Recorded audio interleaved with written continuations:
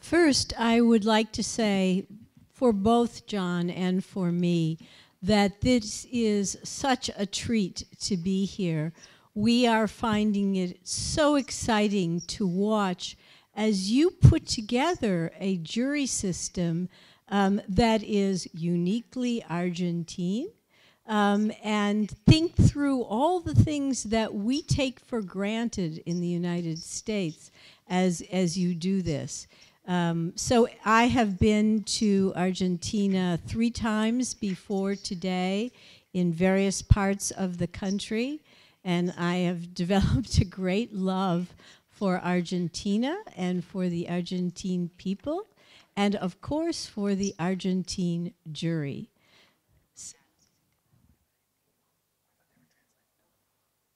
Oh, so it's okay. It's okay. So we were asked to speak today about 3 particular topics that are of interest to you here in La Plata. And I have spoken last year to some of the judges in the province of Buenos Aires, but I have never been before to La Plata. So we went to the cathedral, the beautiful cathedral, and you ordered a beautiful blue day. So this is a very wonderful place to be. We are happy to be here with you. We thought that we would speak for a short period of time about these topics because I see in this big room, well, medium-sized room with many, many people, that there may be some questions that it would be best to answer specifically. So I will talk a bit about jury selection and about jury instructions, very specific things, and then John will talk more about deliberations so that we cover a little bit of this terrain. In the United States, we have studied jury selection, and we have some things that we have done well and some things that we have done not so well. And some of them are similar to things that are going on here, and some of them are somewhat different. So I'll try and distinguish those. We have, over time, from the beginning of the country to today, expanded the eligible jury population. So when we started out, only men who owned property were permitted to serve on juries. Today, everyone who is a citizen and at least 18 years of age is eligible to serve on a jury. So how do we find them? Well, we started with voter registration lists because voter registration is optional in the United States. Those were incomplete lists, and we now supplement those lists with driver's license and other kinds of lists. Our challenge is to make sure that there isn't duplication from those different lists of the people on the list.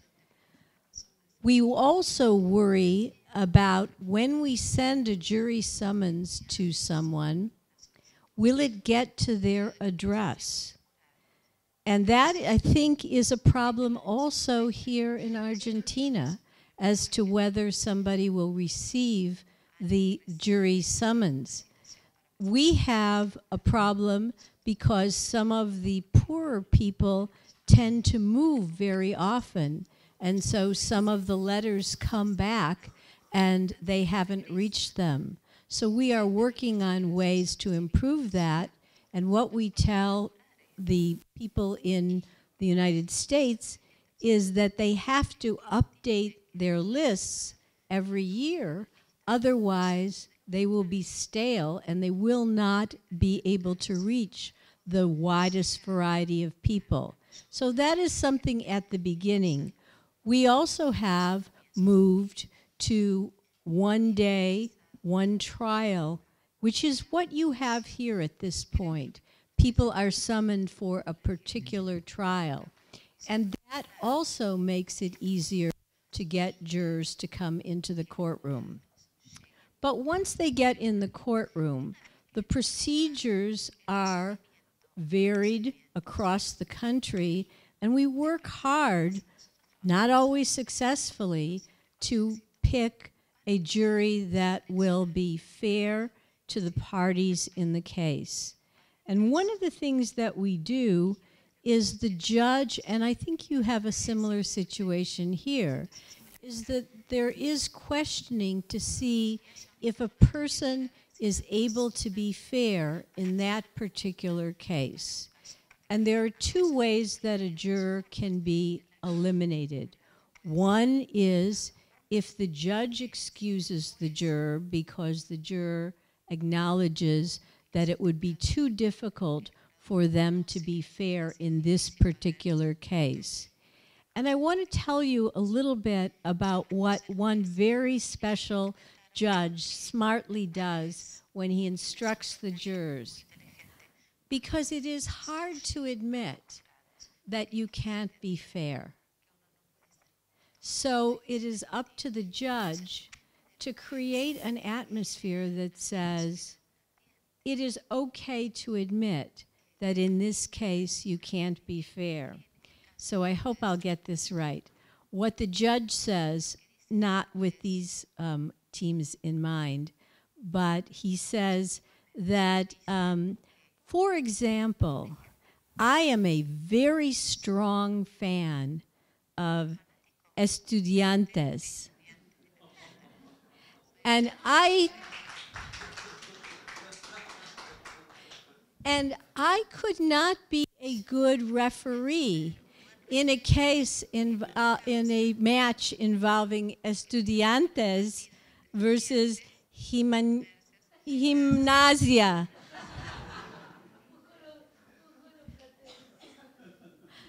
But if I were asked to judge a match between Boca and River, I could be fair.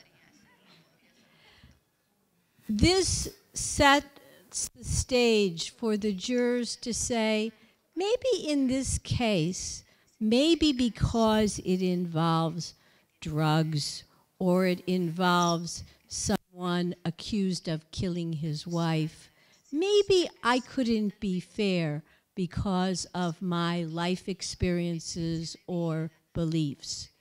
So this is a very important atmosphere to create in jury selection, and the judge is in a position to do this.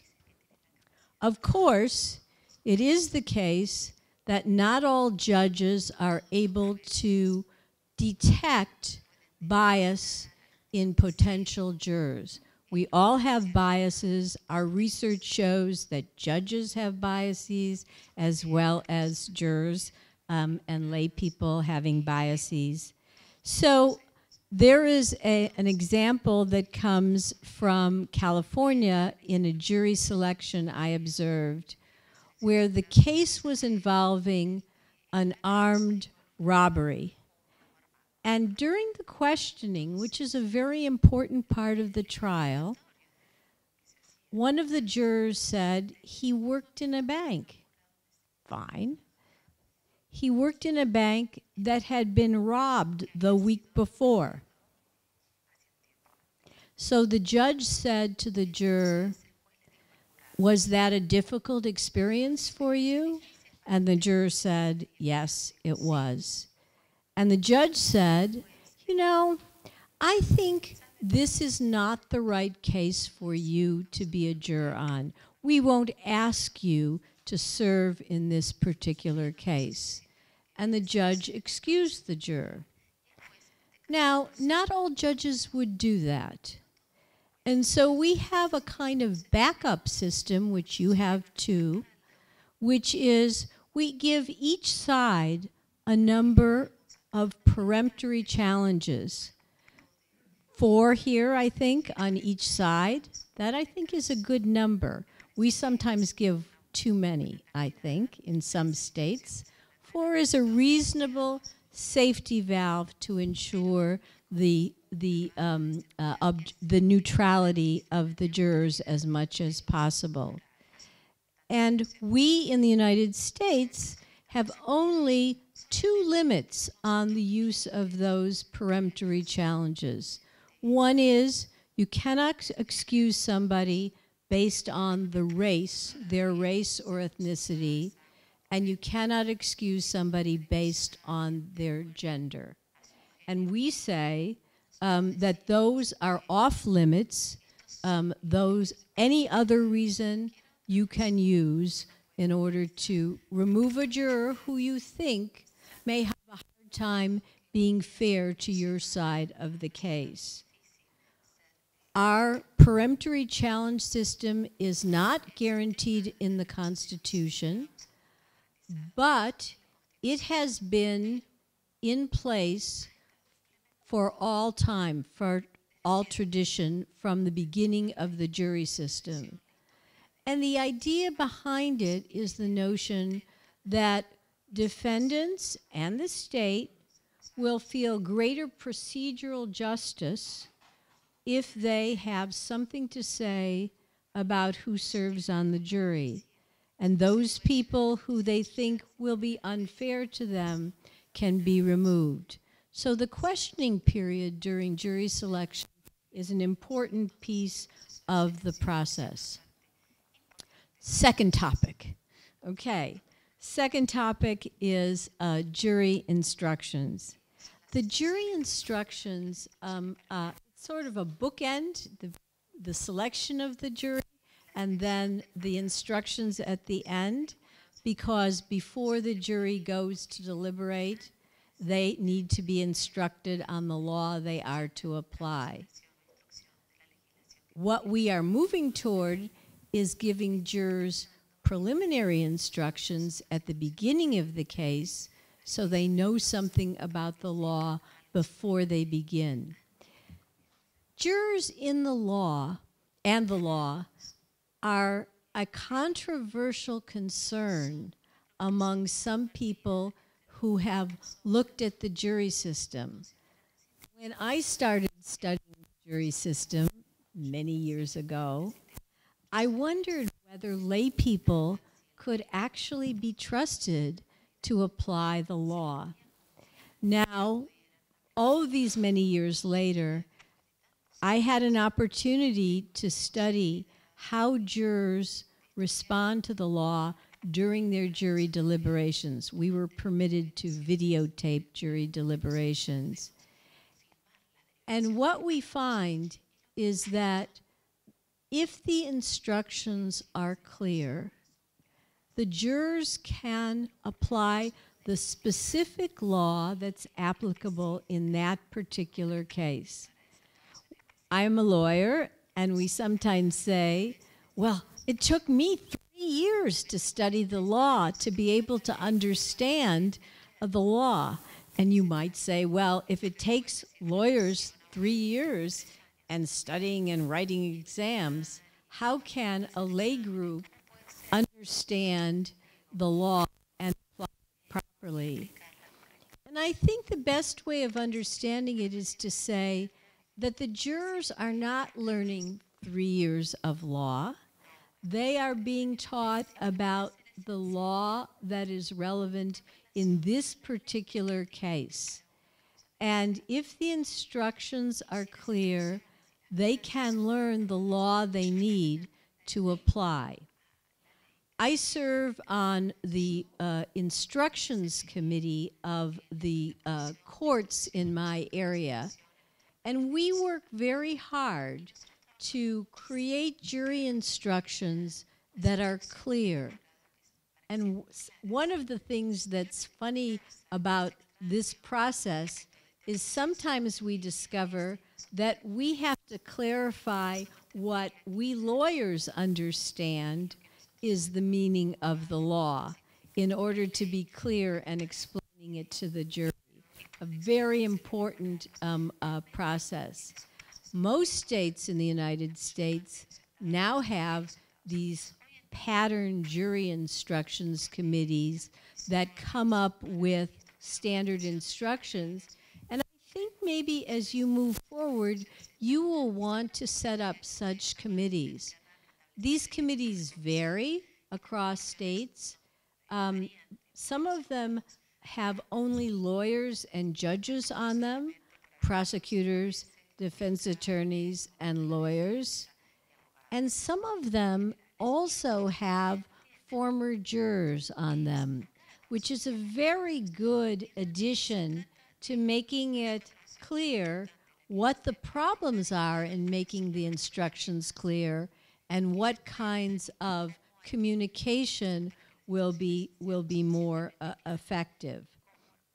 Now, I have watched jury deliberations, as I said, in this research, and watched how jurors deal with the law.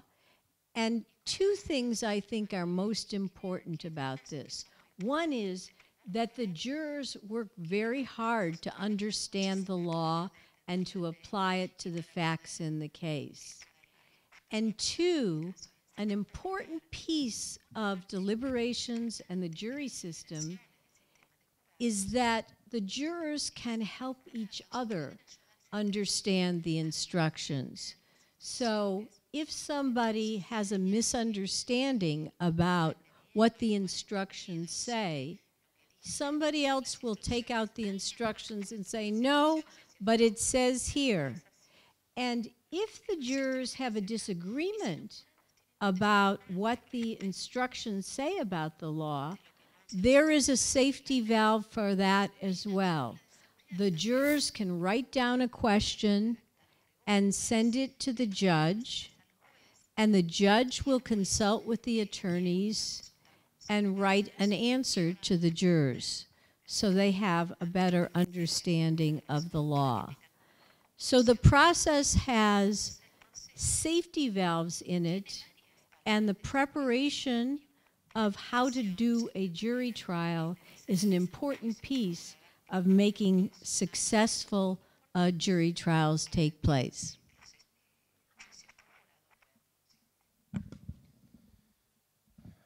Mucho gusto. Voy a hablar en inglés principalmente porque mi español es tan feo, pero estoy muy curioso que si hay translation en inglés cuando estoy hablando en español, pero no. Ok, bueno, es mejor que hablo en inglés porque es más fácil a comprender mi propio, myself. Bueno, I study something a little different from Shari Diamond. Shari is an expert on the jury. Todas cosas sobre el jurado. My expertise is in deliberation and democracy. I study the jury because it is an exceptional example of public deliberation. But it is, for me, part of a much larger topic. I will spend just 10 minutos discussing just this aspect of the jury, the quality of deliberation.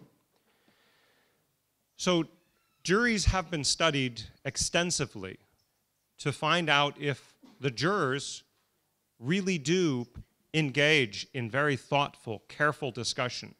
Do they weigh the evidence? Do they understand the instructions from judges? And the answer is yes, they usually do. They almost always do a good job. Occasionally, they do an exceptional job. Sometimes judges will say that the jury discovered something that the judge might have otherwise missed. Some juries, of course, do not deliberate as well, and I'll explain one or two reasons why sometimes that happens. But I want to stress first that there are two reasons, first, that juries deliberate well, that have already been discussed. One is voir dire. The purpose of voir dire is to partly increase the chances that you have a good jury, a jury that is ready to deliberate on that case. Second, good instructions to the jury. The job of the jury is a difficult one. If the instructions are poorly written, if they are very hard to understand, or they are confusing and contradictory, it's a problem. So good voir dire, good instructions is a good start. But when the trial ends and the jury goes to the deliberation room, the judge is still available to the jury, and that's important, but the jury is on its own. So, one of the things that helps juries deliberate are the rules around its deliberation. And here I'm going to emphasize one rule in particular, that the most deliberative juries have a unanimous decision rule. Research has been done on whether juries that only have to reach a majority deliberate just as well as those that have to reach unanimity. And the jurors that have to be unanimous deliberate more carefully. A related point is the important question of what happens if you have un jurado estancado, a hung jury. Again, we have been discussing that this week, and it is very important that si tiene un jurado estancado, no es el fin. No es el fin. It is, in a sense, a mistrial. The prosecutor needs to have the opportunity to retry the case. And I will explain why both of these are so important. First, imagine yourself as a juror. You have just left the courtroom, and it is now time to deliberate with your fellow jurors. I guarantee you that you as a juror will know what is required for a decision. Shari has conducted research on some juries where they were able to transcribe exactly what was said during the deliberations. And if in a civil trial, for example, in the United States, sometimes only a majority is needed, the jurors would say exactly that. Oh, we only need 9 or 10 jurors to reach a verdict. In fact, yesterday she told of a case where a juror went back to the judge and said, "We have enough jurors now. Should we tell the other ones to leave? The minority, should they just go? Because we don't need them." This isn't mean. It isn't cruel. It's the reality of the decision rule. It is no different in a way from Parliament. If in Parliament you need a majority plus 1 vote and you have the majority, I guarantee you debate will end soon. So, that is obvious, that on a jury, if you have unanimity, even a small minority voice is important. Even if one juror continues to disagree, you must keep deliberating. You can't push them aside as you can when you have a majority rule. But there is a second thing that is just as important, but no es obvio. What happens if the jury is hung? Well, if the jury is hung, some people have suggested that should be an acquittal. That should be the end. If the jury can't reach a conviction, it's the same as acquitting. Hay un problema. Si este es el caso, pense en este. You are a juror. Let's say it's a juror with a 10-vote majority required. But if it's a hung jury, the trial is over and it's an acquittal. And you have 2 other jurors who want to acquit the defendant. There are 3 of you. The deliberation is over.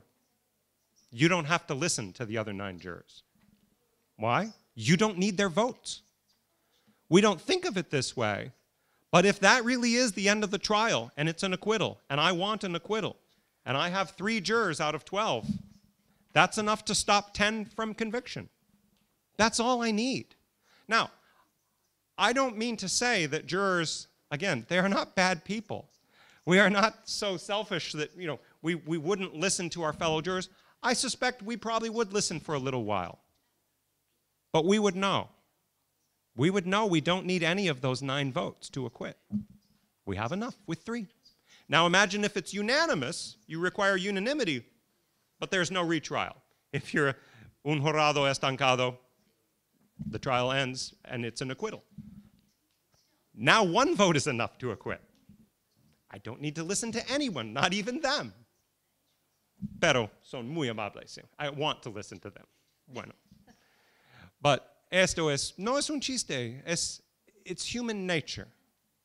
We want to know the rules, and we will follow the rules. And so for the purpose of high-quality deliberation, one rule makes the most sense: unanimity.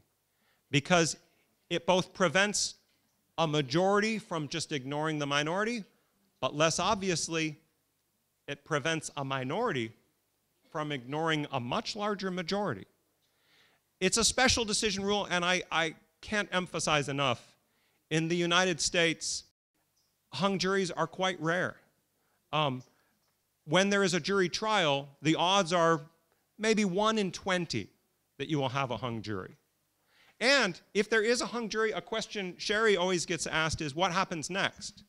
And I will speak broadly. She has exact numbers, but roughly 1/3 of the trials end there. The prosecution decides roughly. The prosecution decides not to go further. In 1/3 of the cases, there might be a settlement, maybe a guilty plea, some change. And in maybe roughly 1/3 of the cases, there is a new trial. Most of those cases that go back to trial result in a successful prosecution.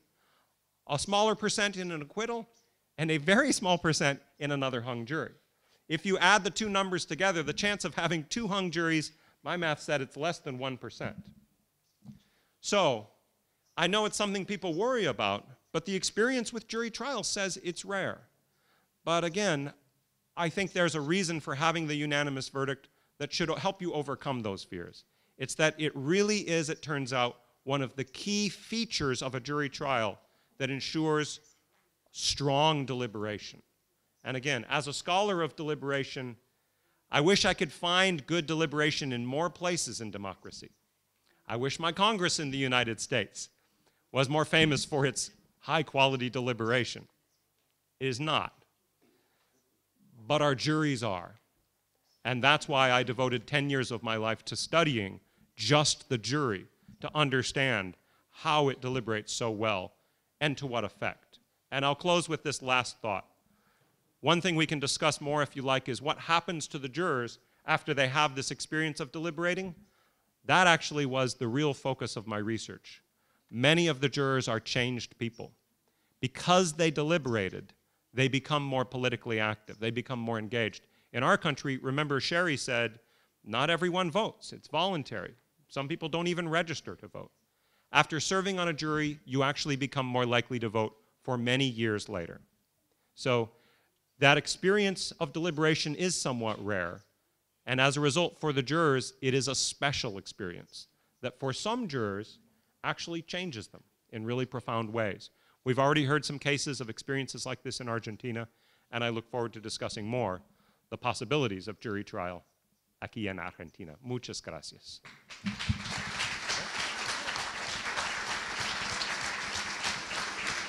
30 minutes on the clock.